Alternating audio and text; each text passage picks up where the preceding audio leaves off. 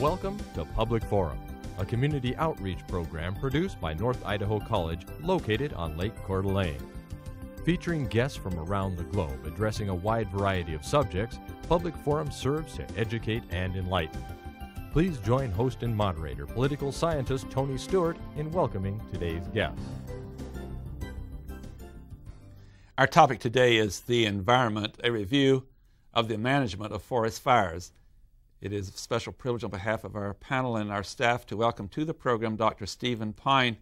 He is professor of history at Arizona State University, and he's on a tour in our area, and we're delighted he stopped by our studio for this interview.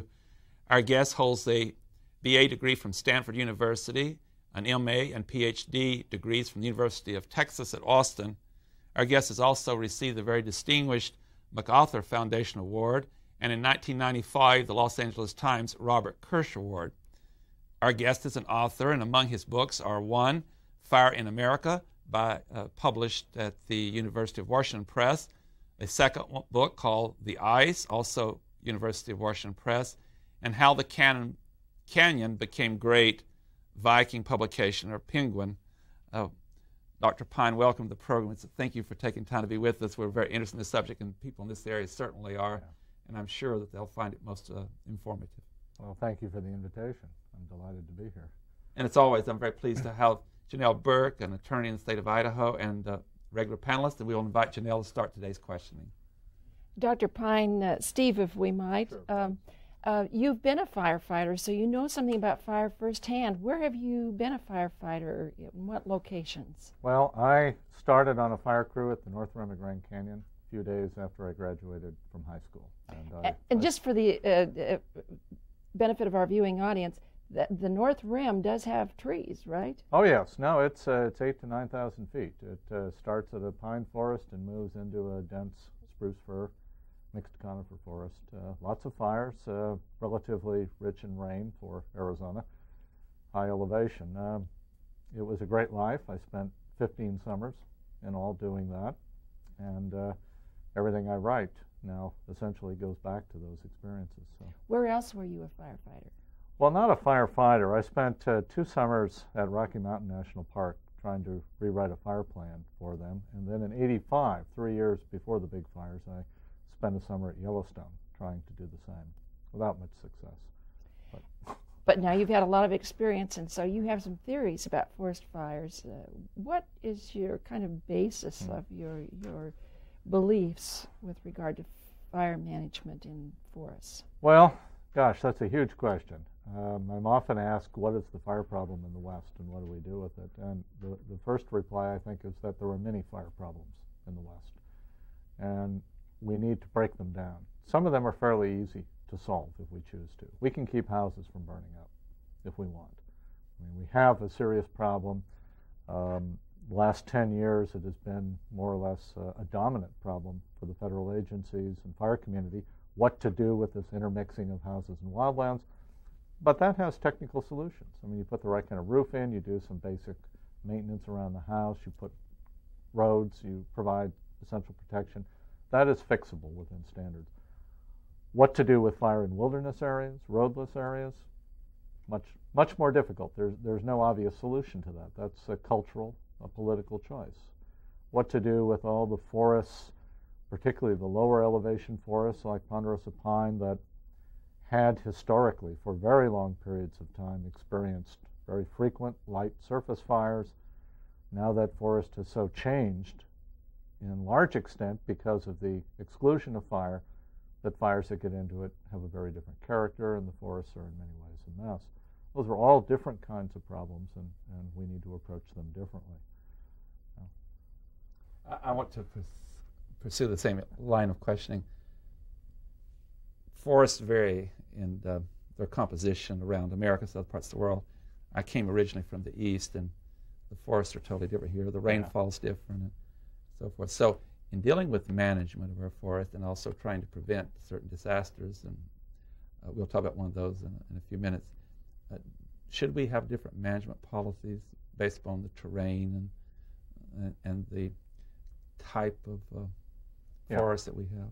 Yeah, absolutely. And in one way, talking about what the role of fire is to misstate the question, because the first issue is whether there is a natural basis for fire or not. The northeastern United States has no natural basis for fire. There's no wetting and drying cycle that annually or very frequently occurs. There's no dry lightning to start it. So if people are gone, take people out of New Hampshire, you're not going to have any fires. It's very simple. That's not the case in the West. You have the conditions for a natural fire. So even if you remove people, some kind of fire is going to come in. Things like lightning. That's right. There's going to be natural ignition. But we shouldn't be talking, other than that, broad category, within the realm of fire, you want to talk about what kind of patterns fire makes or what fire regime results. And what we've seen happen in the West is that we still have fire, as we did historically, even before, if you can imagine a time before people, there would have been fire, but the pattern or regime of the fire has changed. Now, the forest has adapted itself to a prevailing common pattern of fire. If you change that regime, the forest is no longer adapted to the fires that occur. So it's not whether you have fire or not. It's very much the character of the fire. And then we need to recognize that fire is not an element, Aristotle notwithstanding. It's a reaction. And it only takes, it synthesizes its surroundings. It takes its character from the context in which it exists. So if you have messed up forests, you get messed up fires. If you have grasslands, you get a certain kind of fire. If you have a pine savanna, you get a different kind of fire. If you have a closed canopy lodgepole pine forest, you will get a different kind of fire again. So if you're going to think about fire, you need to be specific. You need to think about these kinds of issues, and the only kind of solutions that have any meaning are site-specific. I mean, these general principles, these broadcast arguments are just, these are theological discussions. Has that been a problem with our national policies that they've tried, or am I wrong? Have they tried to have a policy that fits all, and your comments that cannot be? That's right, except in the most general sense, which in a way is meaningless. These sort of categorical principles have been a mistake, and for a variety of historical reasons, and my particular orientation on the subject is as a historian, one can see how a kind of universal single standard was developed for the federal lands, particularly the Forest Service, and then through them for the others, and that was promulgated as a universal criteria. And that caused, I think everyone would have to admit, a great deal of damage. Thank you. Jan Elbert. I know that there are a large number of people who are going to be very interested in the forests around this area. There are a large number of people, of course, who live in the forest. So let's talk a little bit about those forests where there are both people living and there are also forest lands around the area. What do you recommend, or what do you advocate, or how do you look at that forest? Well, it's a case of looking at the forest, but also a case of looking at the developments. And most of the forests that people inhabit are lower elevation forests, simply because the climate and access is there. Most of those lower elevation forests were, say, 150 years ago, more savannas. They tended to be grassy. And there were large trees stuck in it, and pockets of denser trees where it was wetter or protected, but primarily relatively open, relatively mature trees, and primarily grass. Grass is what carried the fire. And we changed that. We removed the grass by introducing livestock in huge numbers. We removed a major source of ignition by removing the American Indian. And then, after that was gone, we began fighting fires. We created public lands, and then on those lands we began suppressing any fire which happened. So we removed fire out of that system. So that's like changing the rainfall regime. Those systems don't behave the same way anymore, and the forests have become overgrown, much denser, and hence more prone to violent kinds of fires. Now that's an overview, but it's generally true. Now, if you take those conditions and now we start putting houses in, we've also changed the way we live on the land. We're not living primarily as a rural people. We're not living off a rural economy. We're not pruning the trees, plowing the ground, burning, grazing, planting, harvesting, doing all of those kinds of things, which could have the effect of opening it up and in some ways protecting the developments because you're using them. It's essentially an urban recolonization of the rural landscape. People have urban values, urban expectations, urban aesthetics, and we are allowing sort of the matter and antimatter of this sort of untreated wildland to merge cheek to jowl with urban developments, and that is a very unstable compound. So we shouldn't be surprised that we have a little excitement from time to time. Now you can do that again in much of the Northeast. You can do it in the Ohio Valley. It doesn't make any difference. But if you are in a fire-prone area, it does. So again, there's not a universal prescription. Having dense woods next to wooden houses is not a problem in a lot of the country. It is a problem here. I want to talk about an episode, or actually I want to call it a tragedy. I guess it was 1909 or 1910, the Great Fire in the Northwest. Oh, yes. That was before we have the population we do today and the settlements we do. What made that one to be so mammoth, whereas fires since then have been they've been serious, but not of that magnitude?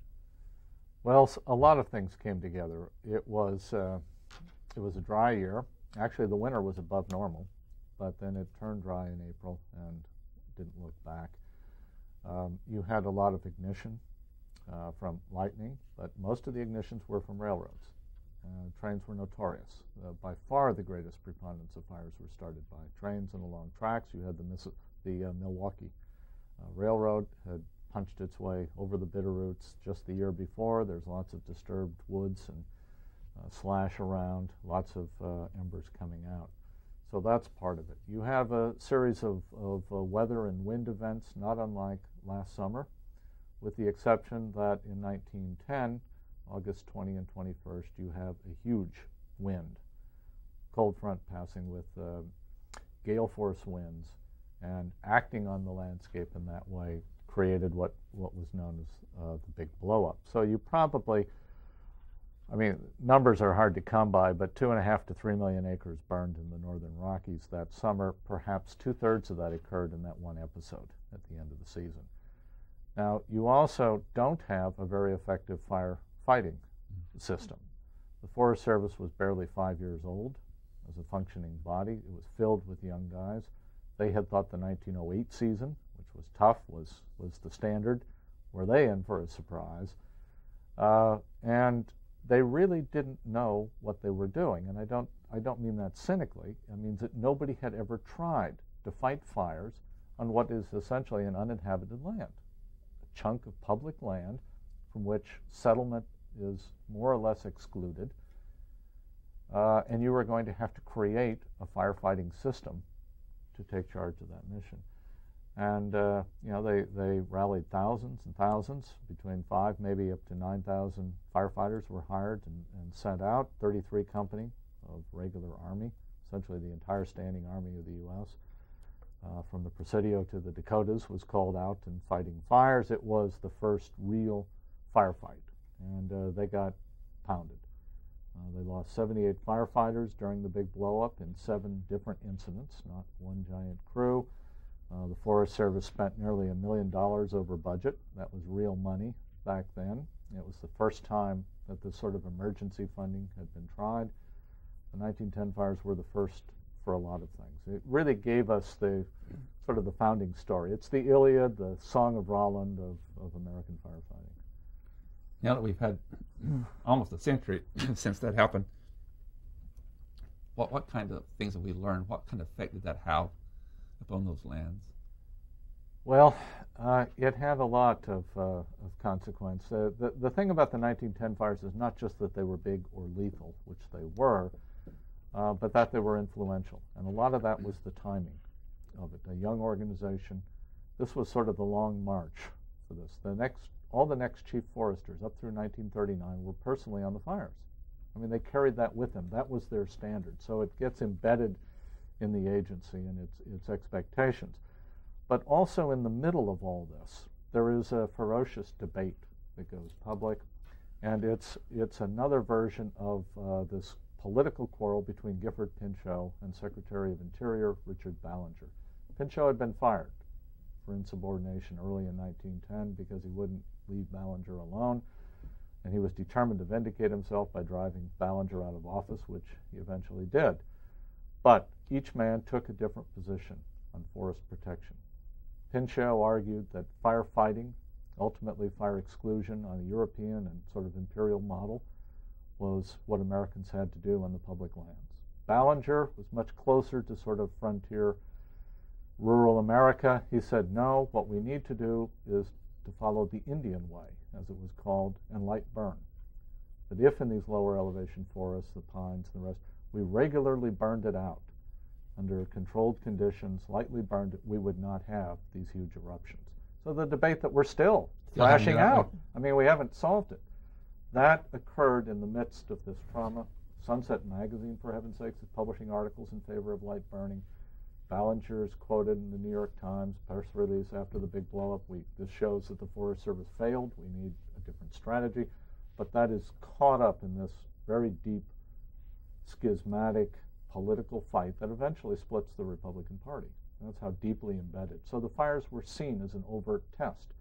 And because of that, the whole debate was skewed, that you had to choose Pinchot and everything Pinchot said and represented, or you had to choose Ballinger and the rest. It was a false dichotomy, and we're still struggling to overcome that. That was just early in the show today when you talked about not having a policy that fits all forests or all parts of the country. But from those debates in the early part of the 20th century, we still have that argument whether we will have one policy. Right.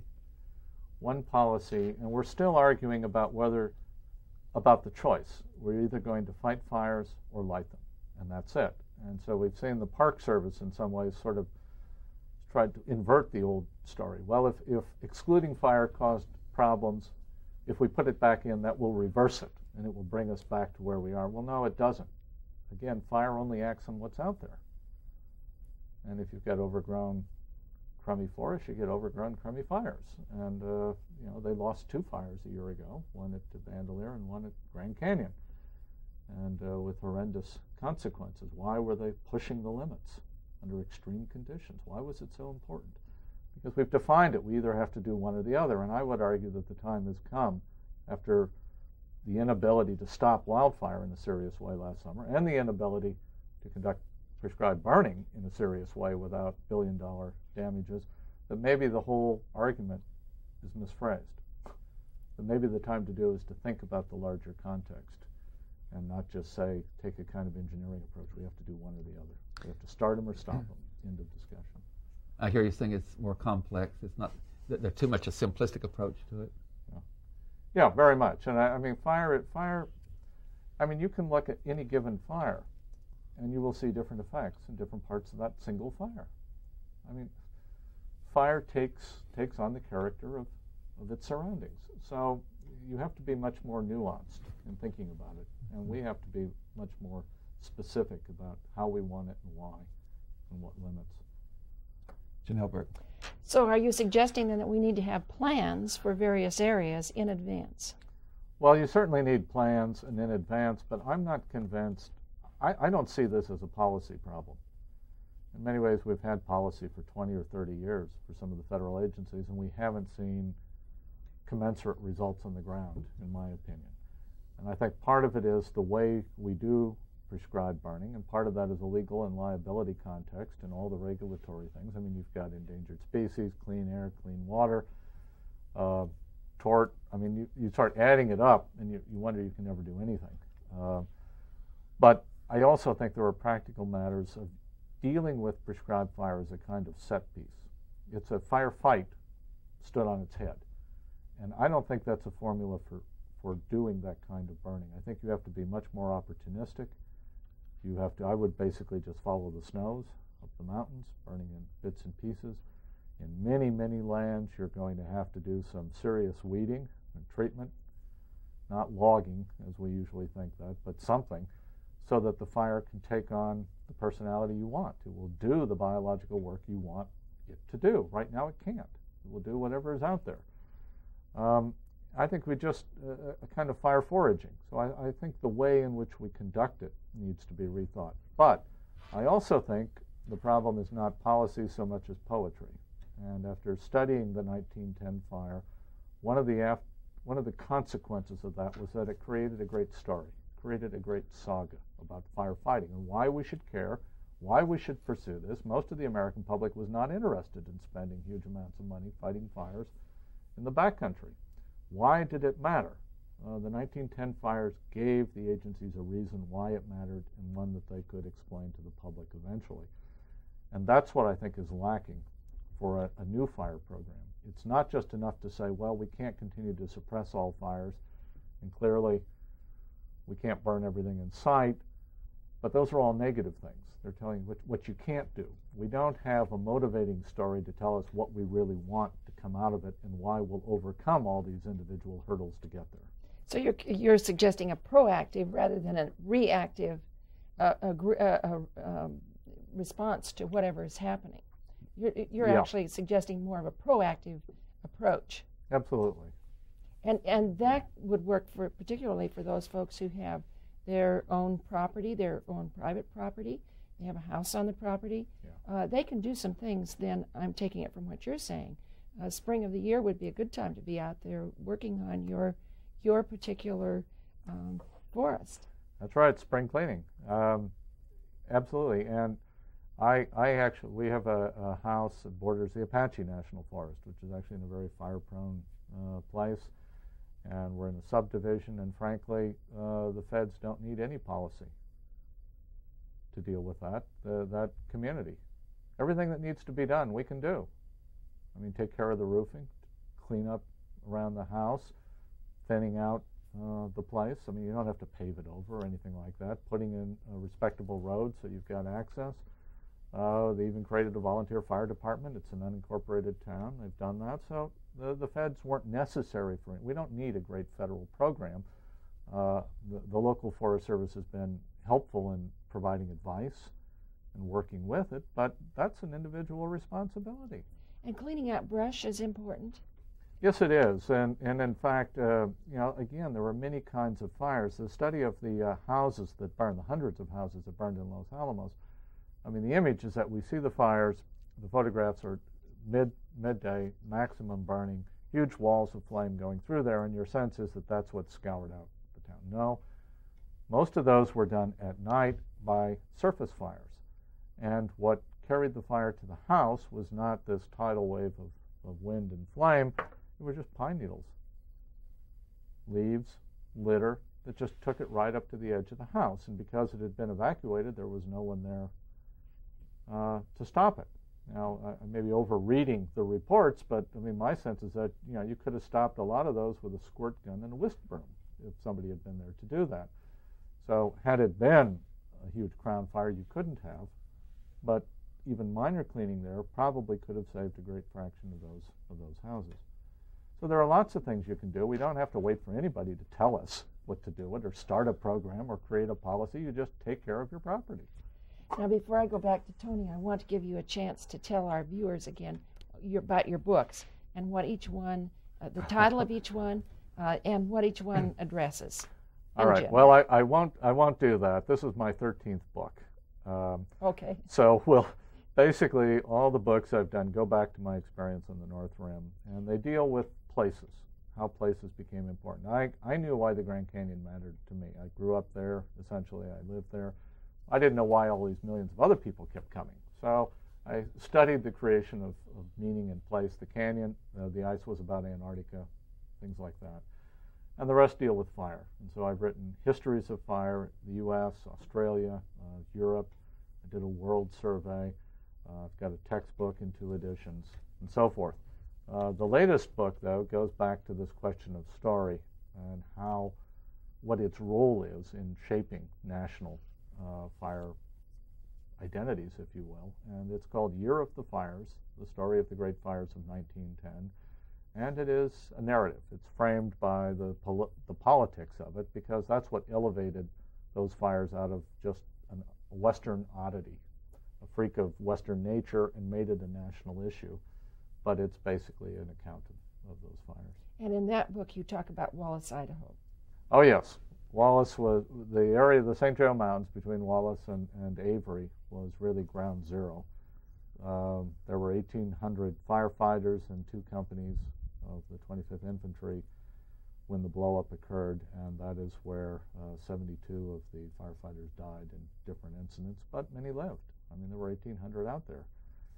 So nearly 1,800 survived, and their stories are often just as compelling. In your book, How the Canyon Became Great, what is it about the Grand Canyon that is, you have a great advantage because you live there and you know it well. It fascinates people from all over the world if they visit it. Well, I think there's certainly a natural grandeur, but aesthetics is very much in the eye of the beholder. Mm-hmm. And the story of the canyon is a story of how a group of people created meaning and created a kind of appreciation for scenery that had been seen over and again and ignored. I mean, the Grand Canyon was one of the first natural wonders of the New World to be discovered by Europeans. The Spanish were there in 1540 and had nothing to say about it. It was a barrier. They couldn't. Had no meaning. But by the middle of the 19th century, lots of things come together. America's search for nationalism, our use of nature to replace cultural monuments, our tradition of exploring. Lots of things converge, art and science, and suddenly the canyon finds people who are, in a sense, willing to invest it. Here's where all these themes come together. On that note, I have to bring the program to conclusion. On behalf of Janelle Burke and our staff, Dr. Stephen Pyne, thank you. The clock always wins, and we didn't have enough time. That's fine. Your comments were fascinating, and I'm sure our viewers will enjoy it immensely because I learned so much today about that it's so much more complex, and I'm sure that will be helpful to those who have any role to play in this process. And good luck in your work, and thank you again for coming by our college and our campus for this most enlightening interview. Well, thank you very much. Ladies and gentlemen, as I said, our guest has been Dr. Stephen Pyne, talking about the environment as it relates to a review of the management of our forest in this country. And I hope you've enjoyed the program as much as we've enjoyed bringing it to you. And I would invite you to join us again next week. At that time, we will move to a new issue as we do from week to week. And please be with us then. Until then, please have a good week. I am Tony Stewart.